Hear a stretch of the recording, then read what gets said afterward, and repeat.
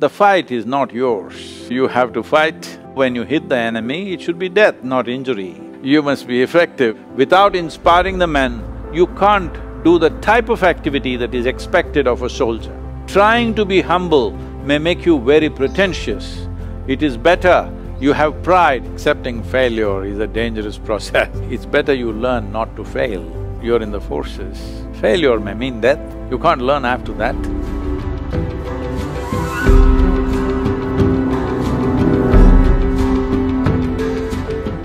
Namaskaram. Namaskaram to all of you. It's a great privilege and honor to be talking to the bravest men of Bharat. Namaskar, Sadhguru.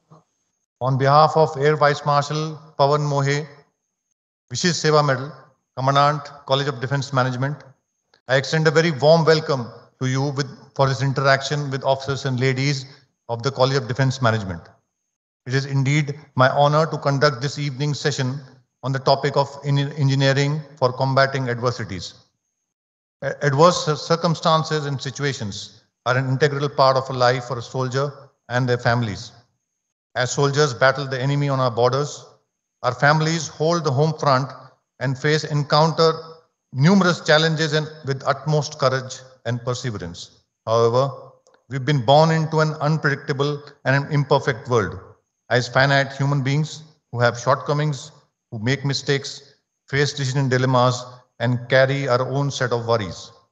There is much to contend with, and our ability to handle adversities is limited.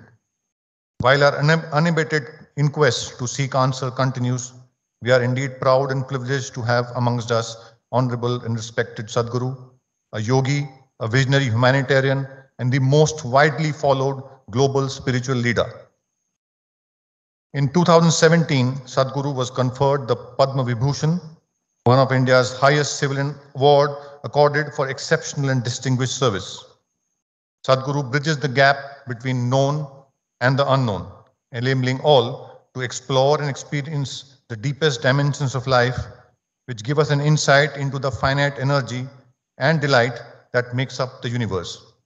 Without any further delay, I would now address the first question to respected Sadhguru.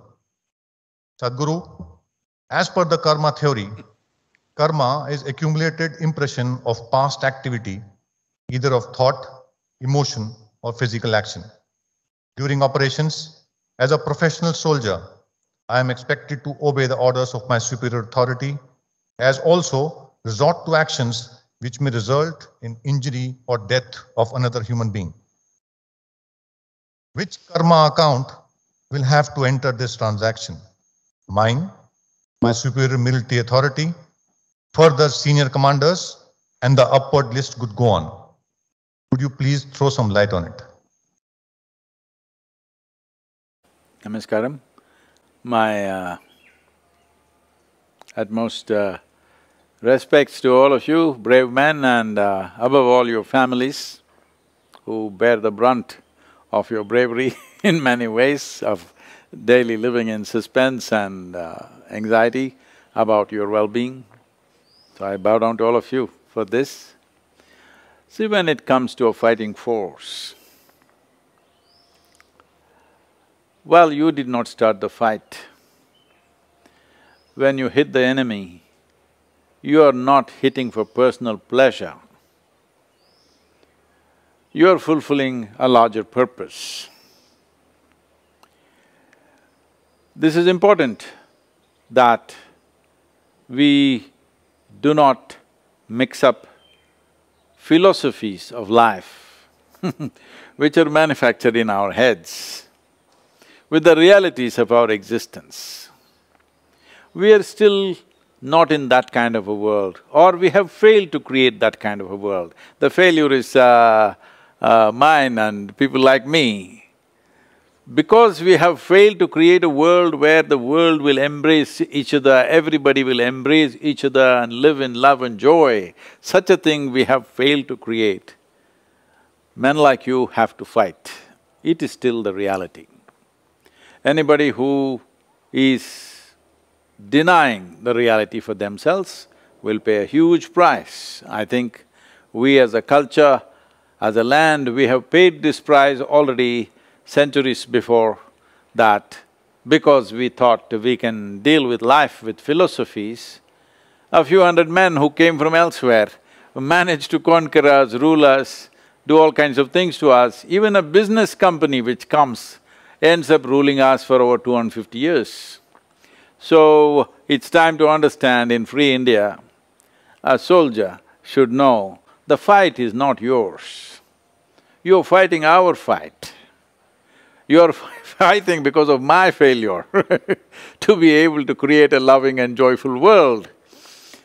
So you have to fight, and when you fight and when you hit, you said it may cause injury or death. I know this will be shocking for people that I say this. No, when you hit the enemy, it should be death, not injury. That's not a good thing, because you're not a police force, you're a fighting force on the border. You will fight only with those forces which will threaten the nation.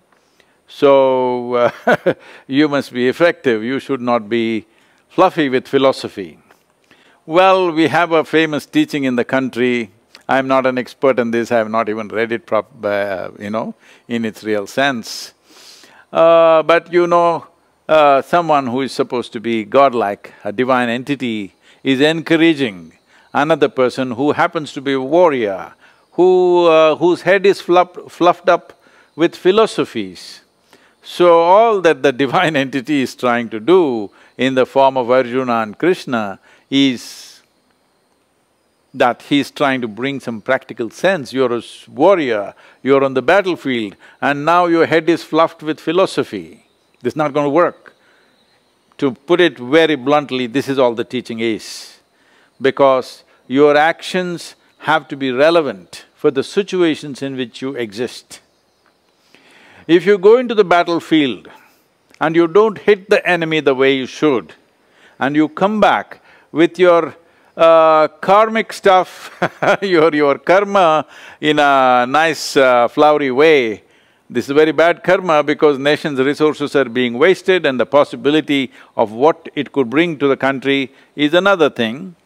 So it's very, very important that we need to understand there is an existential situation, there is a psychological and emotional situation, and there is a social situation. These are all not the same things.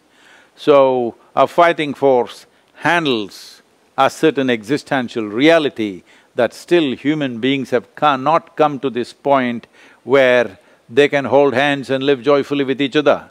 We've still not come there. Hope we get there. It's an ideal, but it is not something that we will see immediately. It is going to… I don't know how long we will take, but we should not give up the ideal, but till then, we have to manage the practical as it should be. The next question, Sadhguru. As we grow up in the armed forces, sometimes the circumstances around us compel us to take autocratic decisions.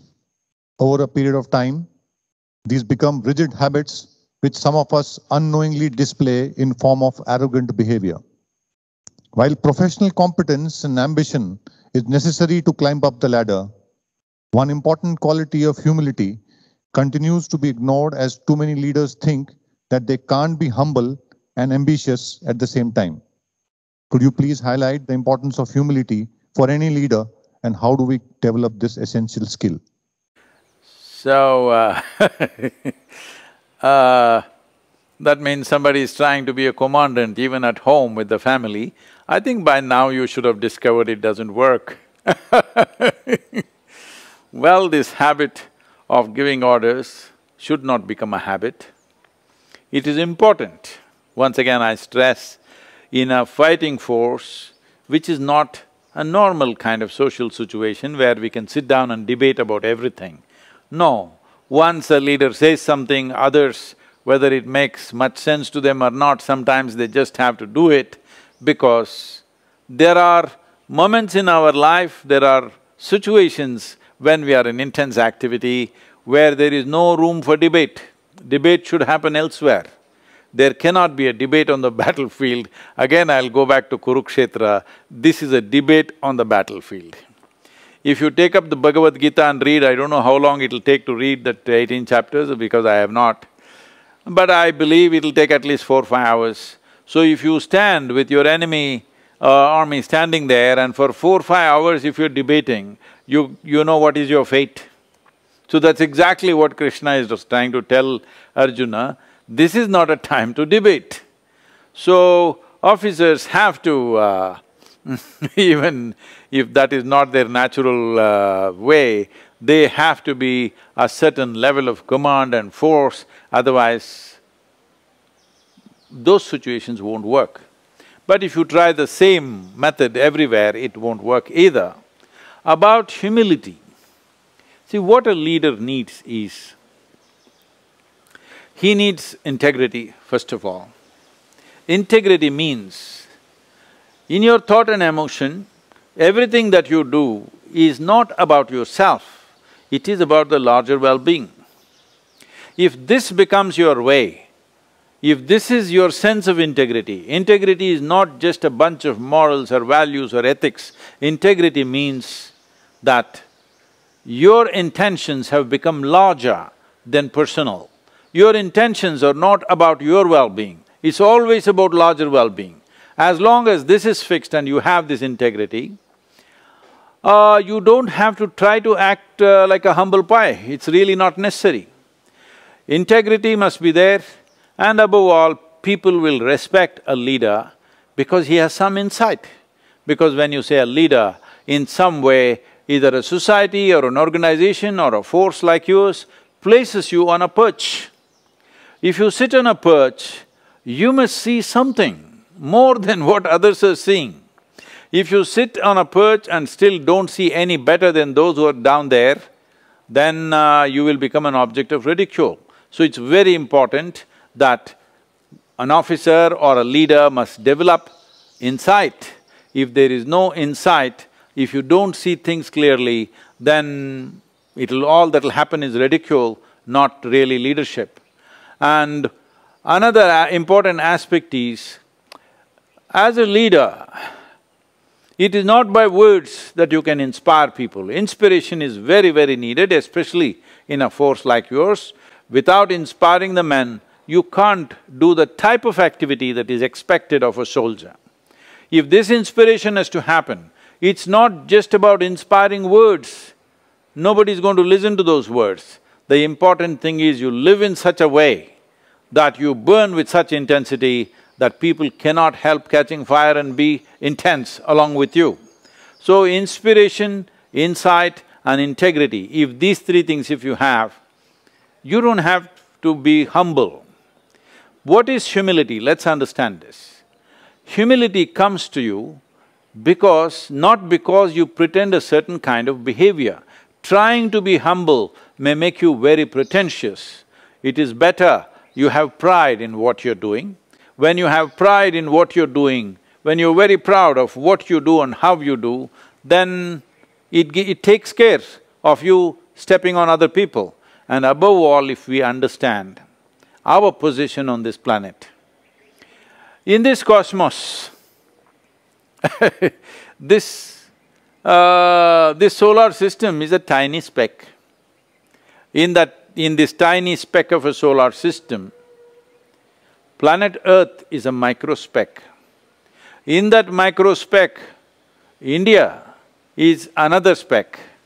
In that super micro speck, your battalion is a super micro speck. In that, you are a big man, this is a lot of trouble. If you just understand, we are a speck of life. Nature has given us, creation has given us so many privileges of experiencing our life individually. But if you look at the life of the planet and who we are a small pop-up and we will pop out one way or the other. If we understand the context of the time that we occupy here as human beings, the space that we occupy here as human beings and who we are, well, we are just a tiny speck. If you are just conscious about this, there is no need for humility, you will be fine. You know, I must tell you this, as a rule when my daughter was growing up, I made sure that nobody teaches her anything. I said, nobody should teach her anything, she will grow up by herself. Nobody should teach her anything. People said, what about 1, 2, 3, what about ABC, what about Mary had a little lamb? See, I said, no need for ABC, no need for 1, 2, 3, and I don't care whether Mary had a lamb or not. You just leave her alone, let her grow up. So she grew up like this, she did not understand that she's a child. She always treated everybody as equal, she called me by my first name, she called all adults like that, but she was just fine. Then I had to put her in school after some time because my travels went crazy. Then when she was about 12, 13 years of age, something happened in the school and it disturbed her. She came home and said, "You're teaching everybody so many things, you're not teaching me anything." I said, "See, I am not given to teach anybody unsolicited. And you did not enroll, you just landed up here. So now that you're asking, okay, sit down." I said, "See, this is all you need to know about life. Never look up to anybody." She looked at me like this, "What about you?" kind of thing. I said, "Especially me. Never look up to me. Because if you look up to me, the maximum that you will do is you'll take my picture and nail it on the wall. That's not going to do any good to you. If you see me just the way I am, it'll be of immense value. But if you look up to me, you will miss it. So never look up to anybody, never look down on anybody. You just see life just the way it is. Then you will navigate your way through life effortlessly. And this is all it takes. We don't need humility, nor do we need arrogance. Both are not needed. Why can't we just handle life as it is necessary?"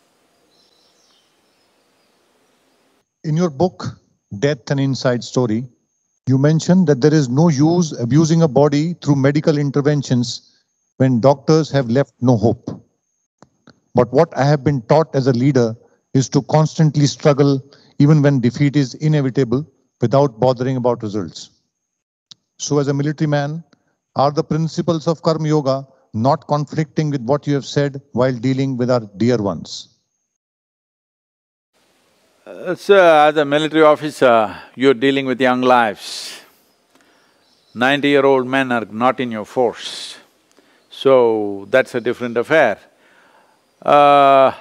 Young men, however badly they may be mauled in a battle, still many times they're capable, depending upon their grit and their constitution, they may bounce back. Of course, you have the famous story of Field Marshal Manik Shah, of how he recovered from the machine gun fire and they'd given up on him and how he came back. So there are any number of stories like that because you are dealing with very fit, strong, determined young men. That is a different story. We are talking about trying to understand and come to terms that we are mortal. This life is mortal in nature. You cannot just think that you're going to live forever. A time comes where you must be ready to ease your way through. You must understand you come at a certain time and you go at a certain time. We don't want an untimely death, that is for everybody. Nobody should have an untimely death. But when the time is up, we must be willing to go. If we are not willing to go, we will definitely make it miserable for ourselves. Or if our children or their children are not willing to let us go, that will also make it miserable. So it's extremely important that we should handle both life and death with a certain wisdom, understanding the context. We are not here for good, that is fixed. Our time here is very limited and how we use this time is important. It is not about… life's quality is not going to be enhanced by simply stretching it by another few months or a year or two. It's not going to happen with enormous pain and, a nuisance for yourself and for everybody. It is not going to work like that. If you are observant of the life forces within you, you will see when life is not wanting to revive itself. You don't have to ask a doctor. If you just observe your own life forces, you will know when they're winding up. When they're winding up, you pump yourself with this, that and simply stretch it for a few weeks or months or whatever is meaningless. This is coming from a fundamental sense of ignorance, which unfortunately has spread around the world. But in this country, always when people came to a certain sense that, life is winding up, they would simply sit in one place and go on water diet and slowly go quietly peacefully, not stuck up with so many tubes and needles. That's not the way to go. It's very important that we live well and we also die well. And not only die well, because death is the last act that we perform in our life. It's important we die in style. It's very, very important for I know this may sound morbid to people. There's nothing morbid about our mortality. That is a fundamental reality of our existence. Only if we are conscious of this reality will we plan and enact our life in as beautiful a manner as possible. Sometimes life puts you in a situation where you can't help being a certain way. Leave aside being right or wrong. The way I think and perceive is my way of doing things, but it may not be right for others. Who decides then what is the right way? And if there is one, what is the right way? See, people who think in terms of right and wrong are too absolutist about life. Life is not about absolutism. It is all one inside the other, in the sense creation and creator are wrapped into the same thing. Here we sit here, this very body has been created from within. So this piece of creation and the source of creation are mixed up. Or let me come to a more mundane example. Right now, if you look at it logically, see, this right and wrong is because we have a linear way of thinking, looking at everything in terms of cutting it to pieces and say, okay, this and this, black and white, A and B, like this. So right and wrong. Let's say man and woman, male and female. See, right now if I ask you a question, are you a man or a woman? Well, whichever one you are, you will say that. This is absolute. I'm a man, I'm a woman is very clear. But how did you come here? Because a man and woman came together, you're here. So just because you're a woman, does it mean to say your father has made no contribution for you? Or just because you're a man, does it mean to say your mothers have made no contribution for you? Well, you are a mix-up of man and woman. On the surface, you are just a man or just a woman, but deep down, you're both. Because how can you say that your mother or your father doesn't exist within you? They do. So, this what is right, what is wrong, people who think they are doing the right thing are always the cruelest and the most horrible people. Because a whole lot of people who think they are empowered by a divine authority, they have done the cruelest possible things in the world. So please do not think in terms of right and wrong. Our actions have to be appropriate to the situations in which we exist. What we did 1,000 years ago, thinking it's right, won't fit into today. You're right now seeing in Afghanistan, what they're doing right now might have been easily accepted 500 years ago or 1,000 years ago, though it's horrible anytime, that's a different matter. But in today's world, it's horrific. Somehow the world is managing to look another way, that's a different thing. But it is not about right and wrong, it is about appropriateness of our existence in a given situation. When we act, any action we perform, we must know the consequence of this. My actions, will it bring well-being to myself and everybody around me? If this one thing, if you hold it within you, you don't have to worry about what is right and wrong. As long as your volition is inclusive, your intentions are inclusive, everybody's well-being is included in your intention, if you just fix this one thing, you don't worry about right and wrong. Do what is appropriate to a given situation. There is a there is a wonderful, like a parable kind of thing, how Vishnu handled this. So, he had two wives, one is Lakshmi, another is Alakshmi. Lakshmi means wealth and money, Alakshmi means poverty and lack of wealth. So, between them a competition arose and then they encountered him one day together and they asked, which one of us is more beautiful?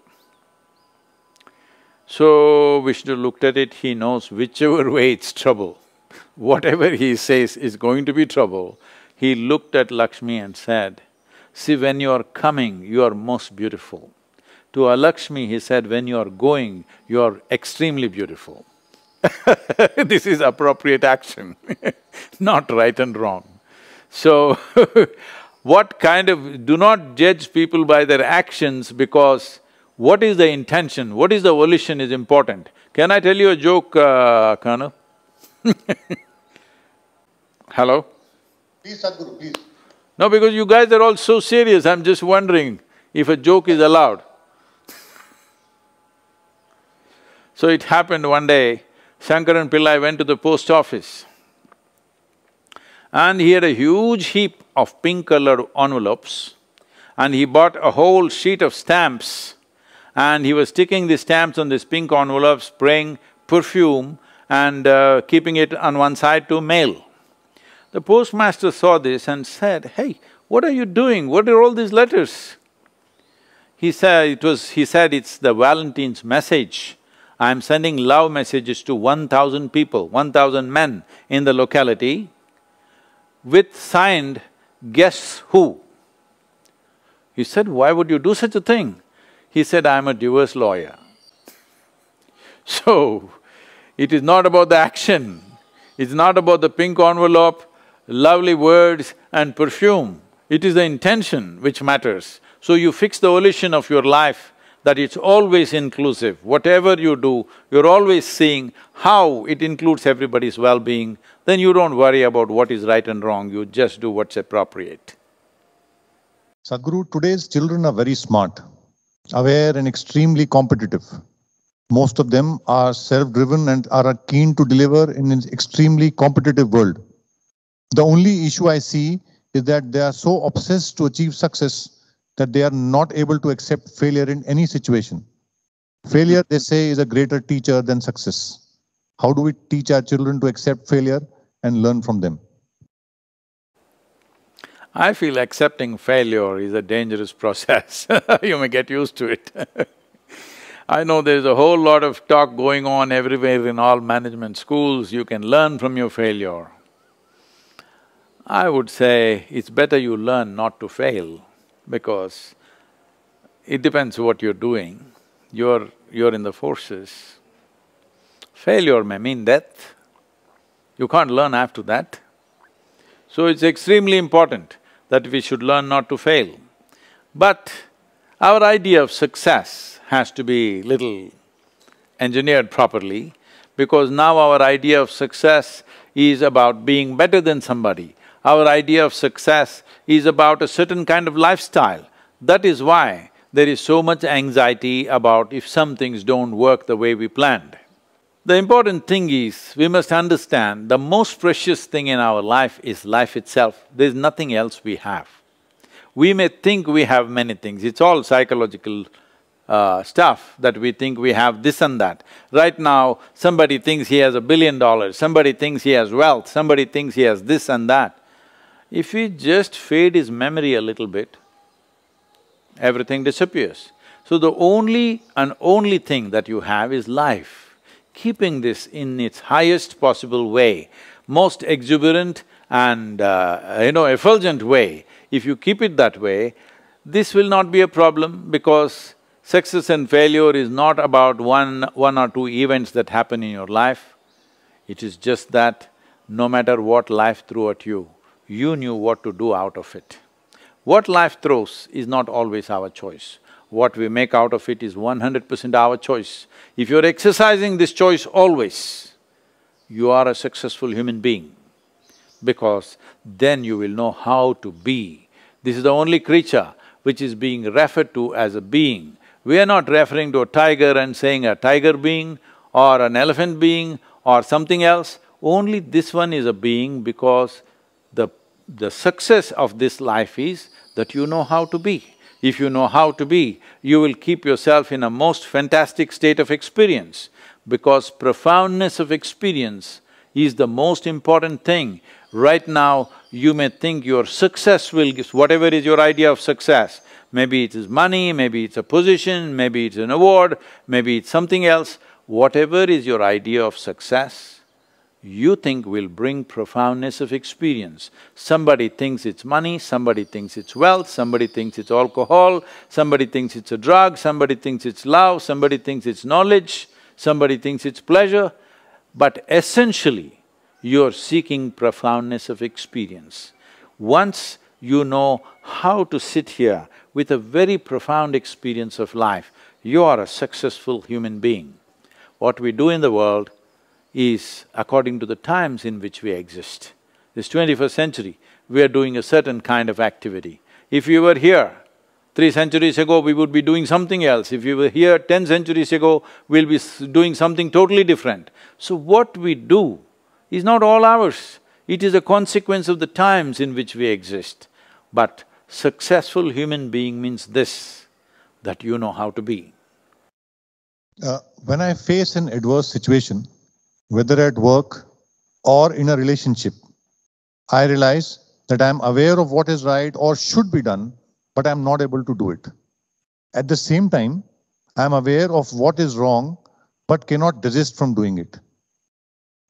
How do I overcome this constant challenge, and how do I control my emotions and thoughts? See, whether you call somebody a lover or an enemy, both in war and love there is an opponent. How you deal with them is different, but there is a bit of a… you can call it a tango or a battle, but there is a certain dynamic. In both, you need some skill and some capability, otherwise it won't work. So, this aspect of life is being dragged into all kinds of things. One fundamental reason is, whether it's our career or our business or our relationships, we are trying to milk happiness out of it. The moment you attempt this, those your loved ones will slowly turn into your enemies over a period of time, because that's how it works. We must understand, human experience essentially comes from within us. Whether it's pain or pleasure, it comes from within us. Joy and misery comes from within us. Agony and ecstasy comes from within us. If we understand this, if we take charge of this, if we take charge of the seat of experience within ourselves, what experience would we cause to ourselves? Definitely highest level of pleasantness. So if you being joyful and loving is not enslaved to anybody, you're joyful and loving by your own nature, then every relationship will work well. Whatever sort of relationships you make, everything will work well. Whatever is your career or your business or your activity in the world, you will do it to the best, because there is substantial medical and scientific evidence today to show you that only when you're in a pleasant state of experience, your body and your mind will work at their best. For you to succeed in this physical world, this is all it takes, that you must have a few brain cells working properly and 4 limbs to do the things that you have to do. Without getting your body and your brains to function according to your needs, you will not be successful. You will only be successful sometimes by default or by accident. That is not a good success, because that success creates anxiety. It's very important, your success is rooted in your competence, your success is figured out in your mind. If this has to happen, it's very, very important that you're in a pleasant state of experience. That is, there may be many problems and issues outside, but you are never the issue in your life. This one thing you must take care, especially because India's safety and well-being depends on you. You should never be the issue. I know there are many issues. For everybody there are. For you, the issues are of a different nature, which could threaten life and… it could mean life and death, but you should never be the issue. But right now the problem is, in most human beings' lives, their own thoughts, their own emotions are the greatest impediments that they are facing. If you just cross this one thing, you will see every human being will be able to perform to their fullest level, find expression to their fullest level. This is the whole science of inner engineering, how to make sure that you are not the problem in your life. Never, ever, I am the problem in my life. There are various situations, we will do everything to the extent we can. What works, works, what doesn't work, does not work, but this one is never the problem. This is something every human being must do. This is our mission, to make sure human beings are not tripping on their own feet. Back to karma theory, Sadhguru. With the progress in medical sciences, the life expectancy of every individual is increasing, but the pain, diseases, and medical sufferings are also increasing day by day. Do we call this karma that we have to suffer in the human life? Why do some small infants suffer from such dreaded diseases? Or is it punishment of my past karma? Why should one stay on even after completing one's responsibilities, which usually ends when children find their jobs and settle down? Oh, don't do that, please. These days children find jobs by 1820. Well, first of all, karma is not a theory and it is not a punishment and reward system in the world. Karma is a self-recording process. Every experience that happens to you, every perception that you have, this system goes on recording so that a large part of your life need not be thought through every moment. A large part of it, which is motor functions and physical world, can be handled automatically. When I say automatically, see for example, you can walk. But do you remember when you were probably 18, 20 months old, when you tried to walk, how difficult it was? Because on two legs, walking on a round planet when the planet is spinning like this is not an easy thing to do. If you look at the physical laws involved in walking, a human being walking on two legs, it is too complex. If you try to understand it, it's an enormous amount of physics, it's crazy. But today, you can just get up and walk without thinking. But if you start thinking, okay, I must put the right leg first, then the left leg, left leg, you will be confused, you won't know how to walk. So walking is not a simple thing, it's a phenomena actually. Walking on two legs, because as far as nature is concerned, to put a four-legged animal on two legs, it took millions of years of research and development. You can call this evolution, but essentially it's research and development. Creation is doing research and development on this planet. To put a four-legged animal on two legs, you know how long it took. But today you can just do it effortlessly because all your life you've done it. So, karma, this is all karma. There is genetic memory, there is evolutionary memory, there is conscious and unconscious levels of memory, articulate and inarticulate levels of memory. So this whole body is memory, all right? See, right now, you may not remember how your great-great-great-grandfather looked like, let's say 10 generations ago. But his nose may be sitting on your face right now, exactly like that. Your skin color, the skin tone, how your forefathers were 1,000 years ago, your epithelial cells still remember. No way to confuse them.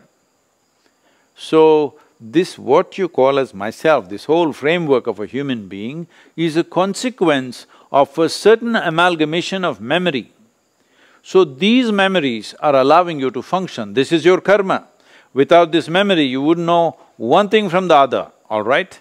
You just wouldn't know one thing from the other. So karma is not a concept, karma is not a punishment and reward system. It is just that you exist only because of your karma.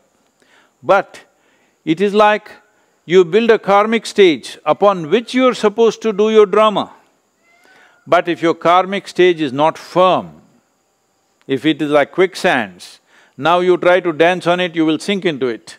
This is all the problem is. Your karma is not conscious, it is simply happening in a compulsive and instinctive manner. This simply means your research and development that's gone into you, you're wasting.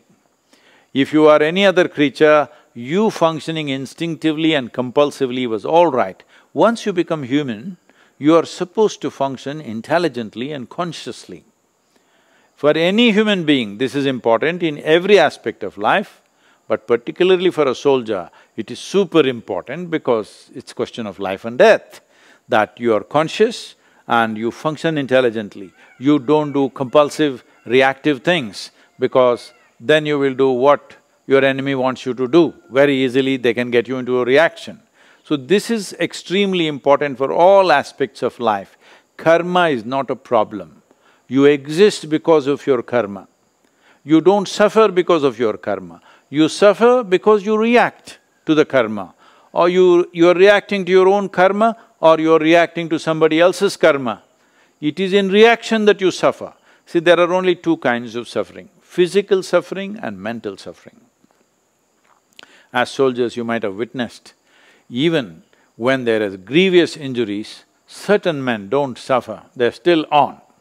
Not that there is no pain, there is enormous pain, because physical pain is one thing, multiplying that in your mind is called suffering. Physical pain is very important for our survival.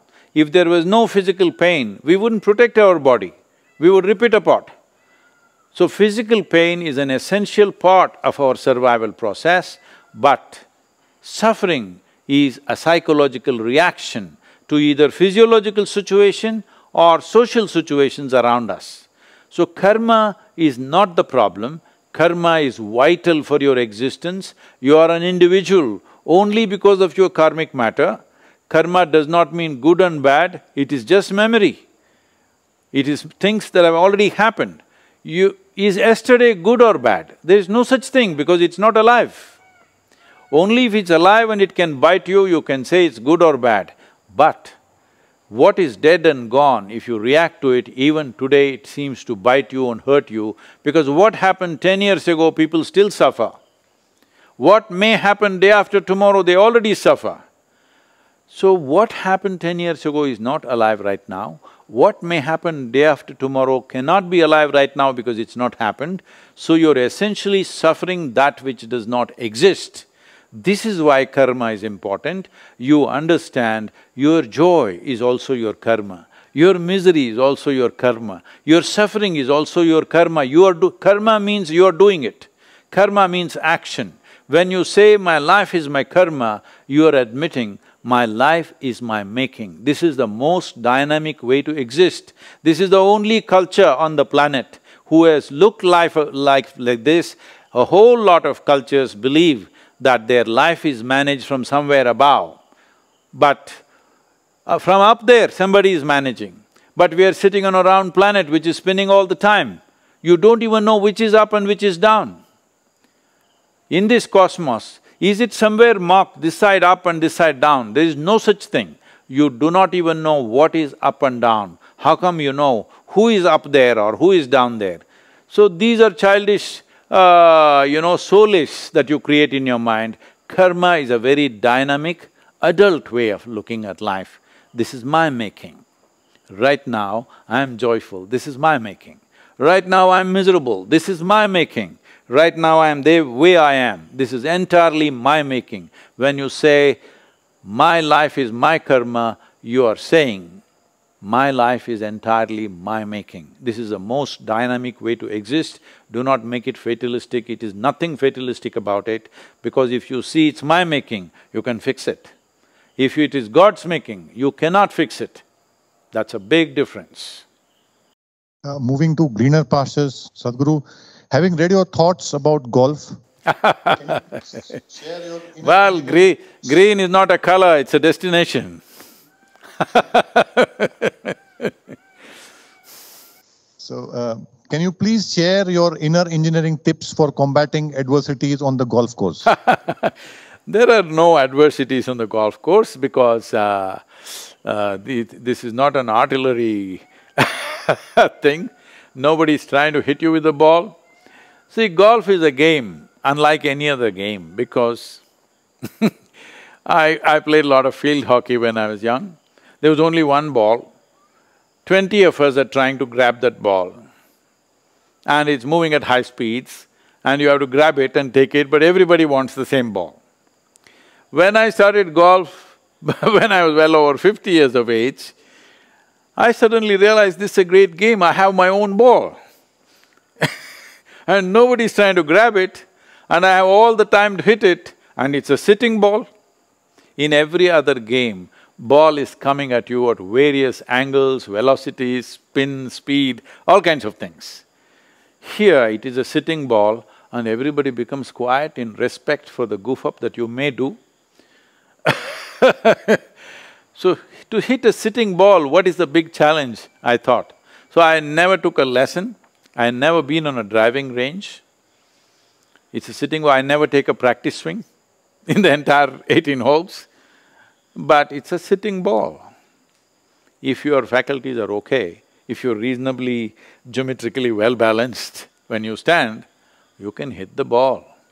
You may not become a pro, but reasonable level of golf, every reasonably fit man or woman can play. But unfortunately, they have a mental problem. In my understanding of the game, 70% of the game is in the mind. So I play only 70%. The other 30% I never bothered, because I don't want to be a professional or be in a competition or something. So I only play 70% of the golf. So I finish, 5, 6, 7 over. It's okay with me, I am not planning to go under, so it's okay. While we deal with difficult relationships, where one cannot avoid the other person, be it the boss or your wife, more often than not, I feel out of control and the whole environment seems to be conniving against me. Can I deal with this situation on my own? Is it okay to blame somebody else? What do you suggest is the way to get back to life in a positive way? See, the best thing about this is, you're only facing one of them, either boss or the wife, never two of them together. So, you can oscillate, As a military man, you can escape the wife for some time and you can escape the boss for some time, unlike other jobs where every day they have to face. I'm sorry, I'm just joking like this Anyway, see, you can neither live without your wife nor your boss. Both are important in your life. You sought the career and you got into the job, you got a boss. You sought a relationship, you got into marriage and you got a wife. So these are things that you aspired for. When things that you aspire for happen, then you suffer. This must be looked at. This is not about the wife, this is not about the boss. This is something to do with yourself, because human beings have gotten into this place, wherever you place them, they have found a way to suffer. Why are you guys so serious? Come on. So I think we are wearing masks, that's why probably… Oh, I'm not able to see you smile I'm sorry, but I thought I will hear some laughter at least, so let me tell you a joke. This happened. One day, Shankaran Pillai had a mega fight with his wife. Then in a fit of fury, he left the home and walked away in the evening. He loitered here and there just outside the town, he was moving around not knowing where to go, what to do. Going back home immediately was not palatable. Then he saw a sadhu, a sannyasi was settling down beneath the tree for the evening or the night. He looked at him and he seems to be very well organized and absolutely no issues. Under the tree, he seems to be perfectly fine. Then he went to him and said, "Sadhu Maharaj, बीवी बहुत परेशान दे रहा है, कुछ सुलभ उपाय है तो बोलो." The sadhu glared at him like this, "बेवकूफ, सुलभ उपाय है तो मैं क्यों साधु बन के यहाँ बैठ रहा हूँ?"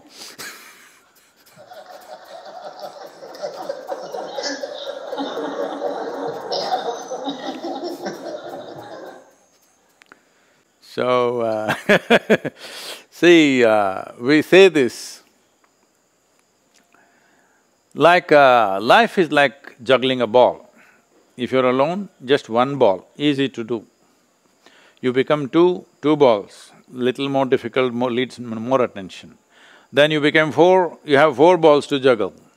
Then you have an Indian army on you, you have 10,000 balls to juggle, or do you?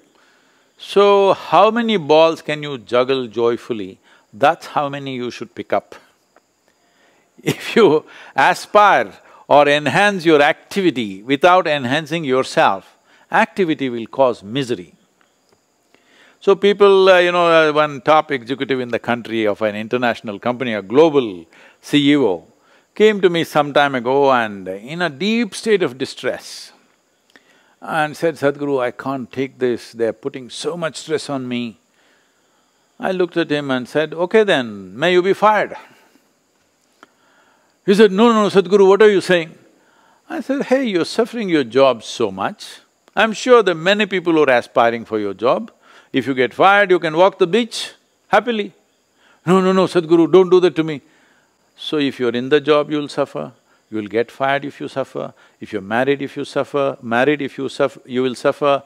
If you're if you're not married, you suffer. What is the problem? The problem is this one. Not with the wife, not with the boss, not with the world. Whatever they may be, I'm not trying to defend them. They may be anything. But whether I suffer or don't suffer is essentially with me. As I said earlier, what the world throws at you is not your choice.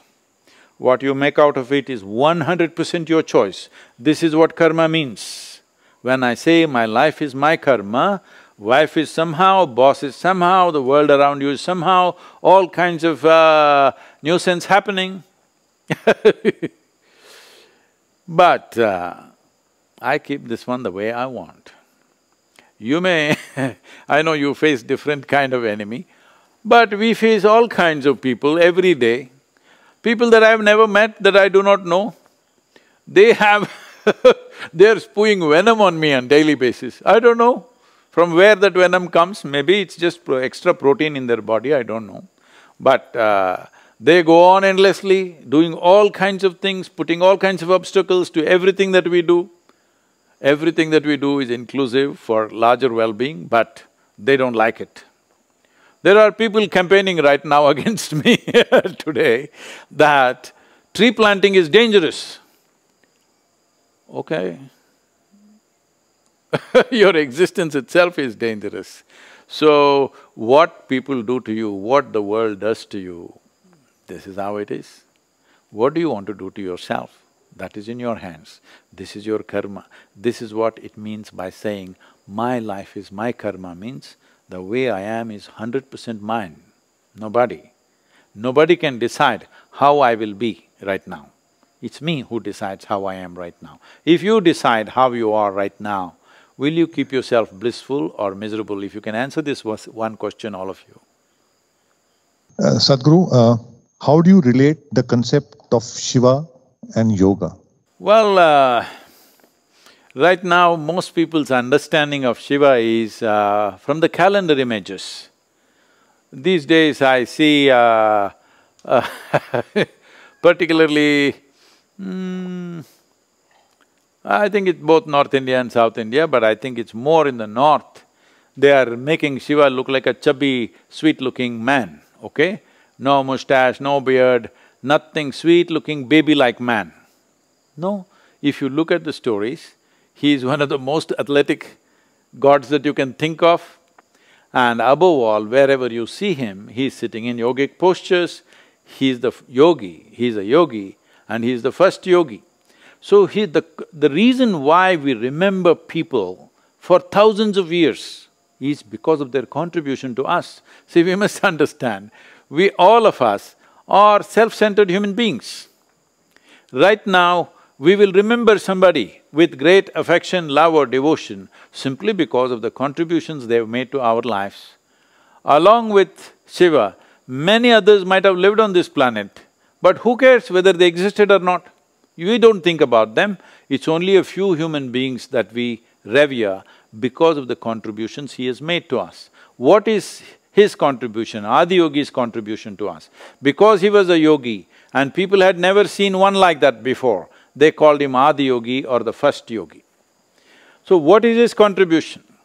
His contribution is, he explored the mechanics of life like it has never been done before, nor has it been done after.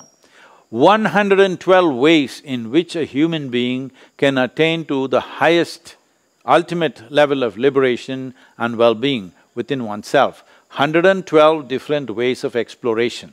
So these 112 ways were taught to the 7 yogis who are today being referred to as the Saptarishis, and also Devi Parvati. These were the 8 people who became beneficiaries of this knowledge. From there, it has come down with various distortions and various interpretations, but fundamentally the science of yoga. What the science of yoga means is, see, he is like over 15,000 years ago, but probably only now, for the first time, the world is getting ready for him. So Adiyogi is not of the past, he is of the future. Why I am saying this is, today you are here and many of you have children. You clearly know that with your children, unless you say something logically sensible, they are not willing to take it from you. Even if you happen to be a very loving, doting parent, still they don't take it from you. Is that so? Are you seeing this? Because for the first time in the history of humanity, the human intellect is more cultivated in maximum number of people than ever before. This is the first time that such a large percentage of humanity is beginning to think logically, otherwise it all went by belief. So only when people start thinking logically and looking at life logically, a scientific approach to human well-being is a possibility. Otherwise, the way we have handled our well-being is by looking up.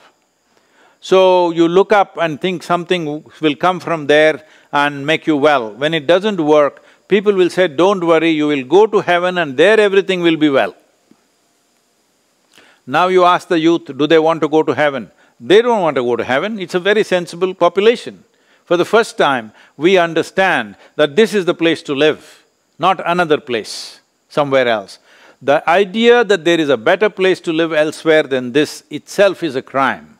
This is the place to live. And how do you know, what proof do you have that this is not heaven? This is heaven, but you're messing it up.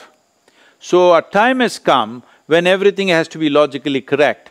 That means, instead of handling our well-being through belief system, through philosophy, through ideology, through all kinds of cranky things, now we have come to a time where we want to address our well-being in a scientific manner with tools and technologies for well-being.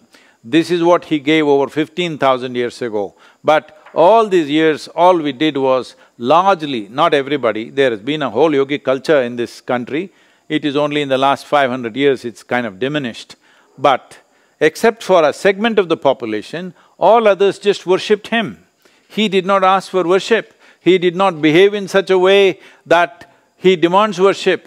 He is simply there, giving these tools for transformation. For those who used it, it worked. So a time has come where populations on the planet are more ready for a scientific approach to human well-being and using technologies for well-being. Time has come, so in many ways, Adiyogi or Shiva is not of the past, he is of the future, because it is not a philosophy, it is not an ideology, it is not a belief system, these are technologies for well-being. And this is definitely the way for the future generations, everywhere in the world. Though we would have wished this fascinating evening to continue, Sadhguru, we are cognitive of the time constraints. I now request Air Vice Marshal Pawan Mohe to kindly deliver the vote of thanks. Namaskaram, sir. It's an honor to be with you. I mean, you're a hugely decorated officer. Namaskaram to you. Namaskaram to you, sir. Respected Sadhguru, first of all, on behalf of the entire CDM fraternity, I wish to express my profound gratitude to Sadhguru for taking time out to speak to us. It's indeed a rare honor and a proud privilege. I have hosted you this evening, though in the virtual mode. Great strength of this teaching is the idea that we can train our minds to turn these unfavorable circumstances around and make them work to our advantage. Once again, I thank you, Sadhguru, for having enlightened our minds. We should cherish this interaction and look forward to hosting you in CDM campus again. Jai Hind. Namaskaram. So, clapping for the